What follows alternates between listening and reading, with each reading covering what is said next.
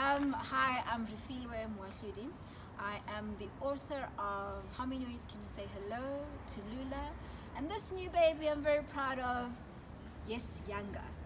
Yes Yanga in isiXhosa.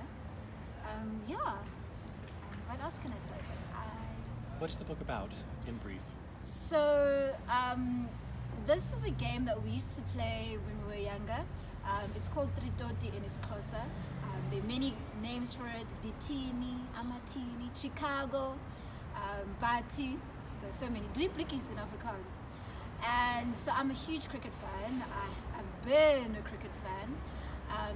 And at some point, I had this thought of linking cricket with a game that we used to play as kids. So what game could have prepared a child to play cricket in school?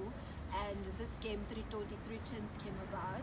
So I did a linking of three tins with cricket, and what's worked really beautifully is just like it's the three tins that you play with, it matches with the three stumps that you get in a wicket in cricket, the tumbling of tins, the tumbling of wickets, and also that aiming that is used by a bowler in cricket. So that the similarities between the two games I've put together.